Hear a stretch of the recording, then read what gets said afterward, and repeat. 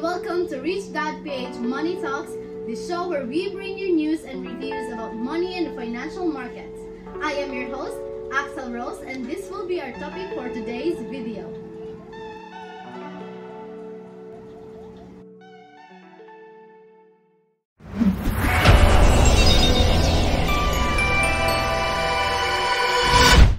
Have you ever felt that 2020 is a wasted year? For the last few months, we have been told that we need to reinvent ourselves by pivoting whatever we are doing to online. I have found that the last 20 years or so, this trend towards digitalization has actually enabled individuals like me to trade from practically anywhere in the world with just a laptop and an internet connection. My name is Daniel Ang, and I've been trading financial markets for the last 35 years. COVID-19 has been very disruptive so far. But I found that the last few months has been my most productive yet. I spent the stay-at-home period to finally finish writing my book, The Accidental Trader. This goes to show that we have it in all of us to turn adversity into opportunity. Now, more than ever, we need new skill set to survive the coming years, if not decades. If I say the coming years will be very challenging, it is an understatement. COVID-19 is a wake-up call. There is no time to waste. Now is the time. This book is available at all major bookstores, and I encourage you to go grab a copy. If these books can be an inspiration to you, it would have achieved my objective. Remember, success is the formula, so is making money.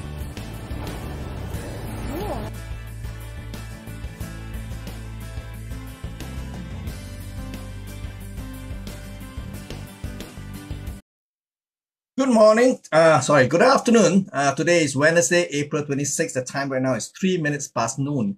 And let's do a bit of a recap on what happened overnight, in New York trading. We can see for the first time in 7 trading days, we can see the market actually started to give us a direction. Yesterday, of course, we can see from the chart here, this is the 4 hours time frame in the Dow Jones. The Dow Jones actually came off on the back of some very disappointing earning reports, and of course, the consumer confidence numbers also did not give the market any kind of confidence in the marketplace, and that caused the market to actually came off on the relative basis a little bit sharp compared to what happened over the last 7 trading days. So we can see the lowest traded last night was 33,525.4 last night. So this is by far the most obvious directional pull so far. But I have mentioned all this while that the nearest support is probably lying somewhere around 33,275.6, and if this market cannot hold the next technical level, what we call a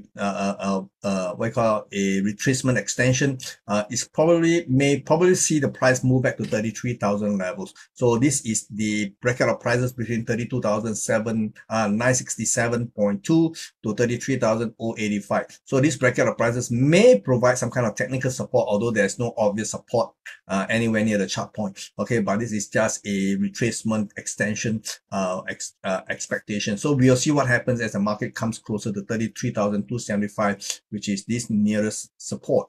Over in the S&P 500, we can see that we also saw the market testing the most nearest significant support, which I mentioned all this while at 4,072. Okay, 4,069.8. So it did not quite actually, but it's basically right now sitting on it. So the fact that the market actually stopped falling yesterday is possibly proof that the market actually respect this level. But in the event if the market should continue to trade below this level, the next technical retracement extension point is 4,032 to 4,046 levels, which are listed here. So ideally, we want to see the market stabilize here and cause the markets to rebound one more time.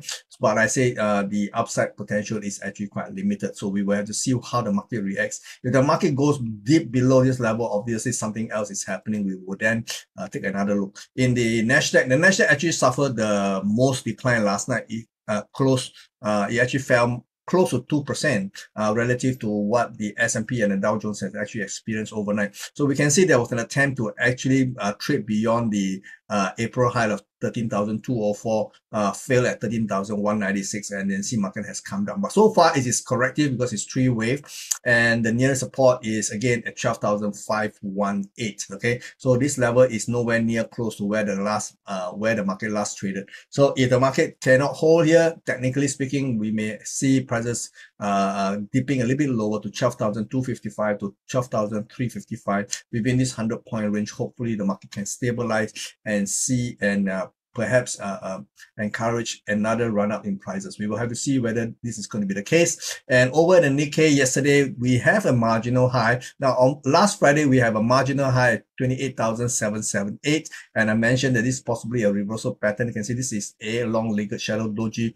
but the market actually attempt one more high and just to go seeking for stops and couldn't find stops anywhere above this level. The highest we traded was 28,806.7, and then it closed marginally high. But because of Wall Street week closing this morning, it gapped down and has been trading at the lower end of the range. Now, this could possibly mark the reversal point in which the market actually peaked at 28,806.7. And if this is the case, I think the market has the potential to actually continue to decline, okay, all the way to 26,850 levels at the minimum. So we will see what actually happens as the market unfolds over time. Over in Hong Kong, we can see Hong Kong prices actually sit on this nearby support of 19,509. The lowest traded so far this morning at midday is 19,520, and we have a bit of a reaction here.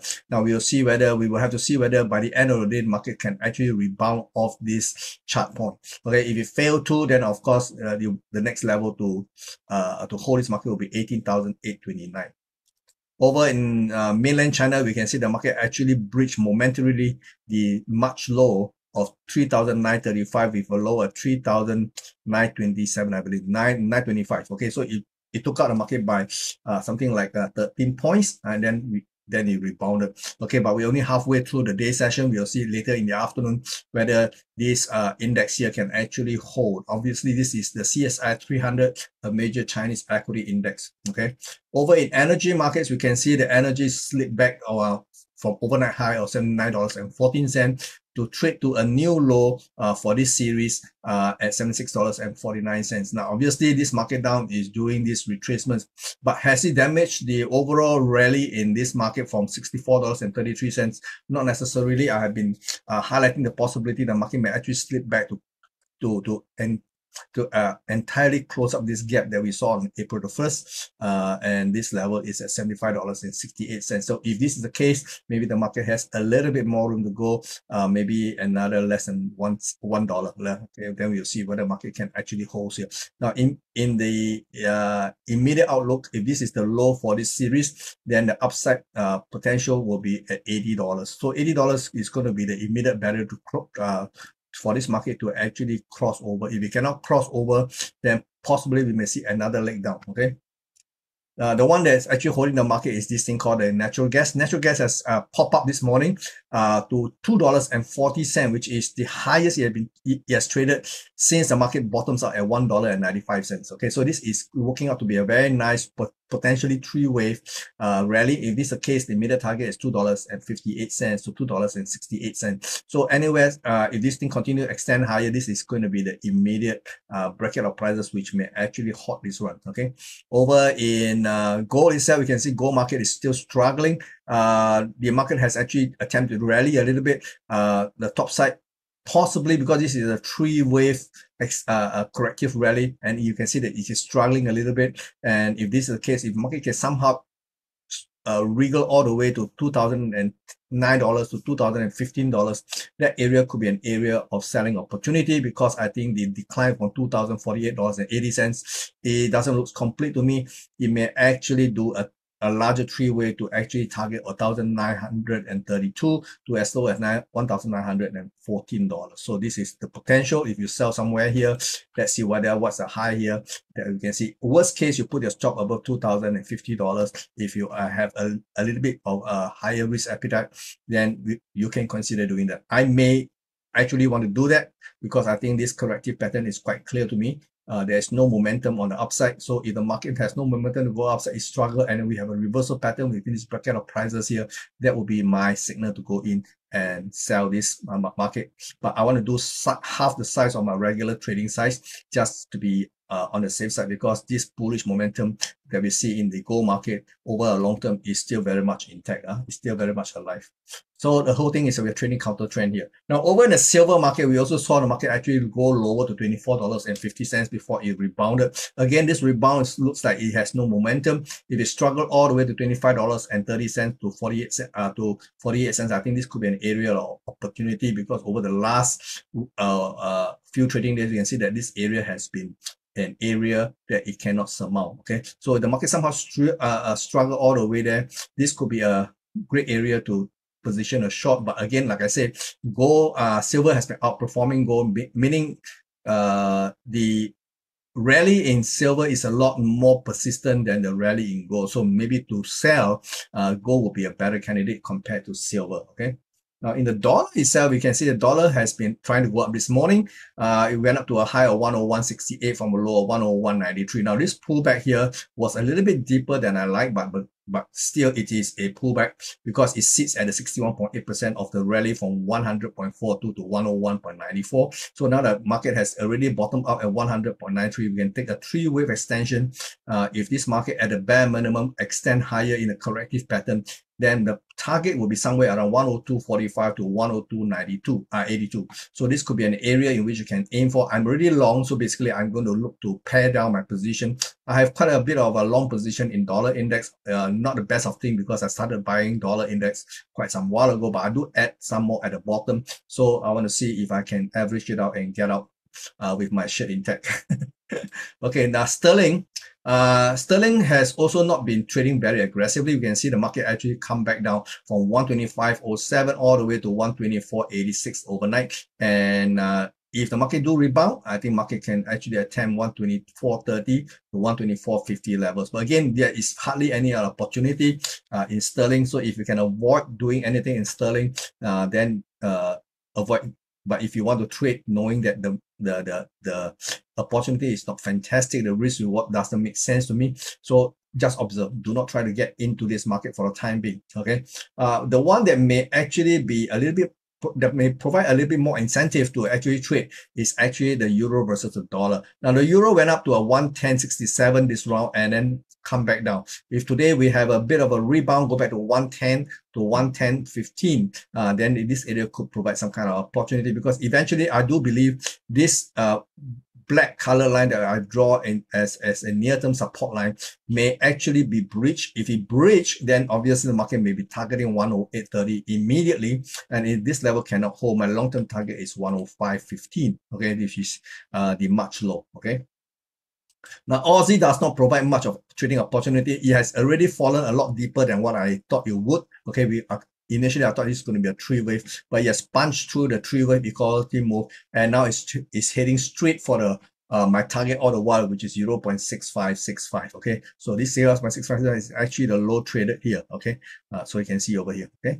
Now, in dollar yen, it is also struggling in a very corrective rally. So you can see the bottom here, 129.64. It has struggled all the way in a multiple 3-wave to 135.14 before it slides back. Now, this pullback from 135.14 is also corrective looking. So if today we get another rally attempt, maybe the top side is 134 to 134.35, and let's see what happens. If the market can actually break out of this rising channel here, then I think there's a very good chance it will target 129.65. Okay, which is still my my medium to long-term target here for this move.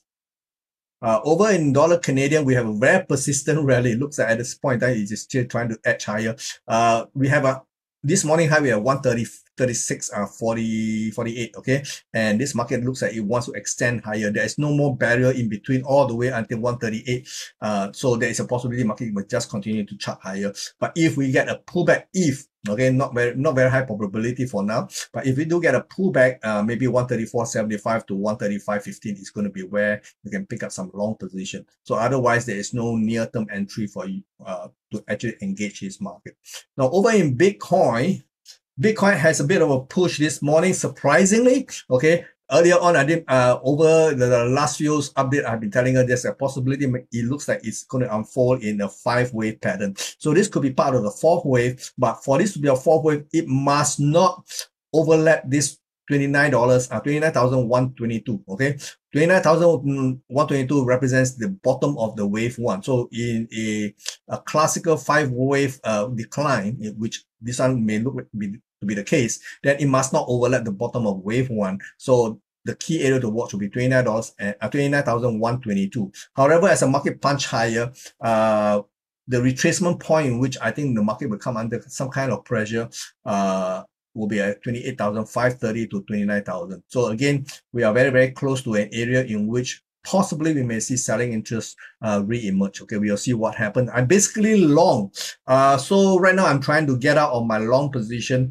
Hopefully the market can go a little bit higher into this bracket of prices for me to get out of my long position. Okay, it is very, very near to my entry levels. So maybe I hope to get out with no loss. And this is the best I can hope for now. Okay, in the meantime, okay, tomorrow I will be in Kuala Lumpur for the weekend. I'm going there to receive an award, and tomorrow update will be a little bit late, possibly upon my check-in into my hotel in Kuala Lumpur afternoon. Okay, so tomorrow update will be a little bit late. So in the meantime, take care and be safe. Bye-bye.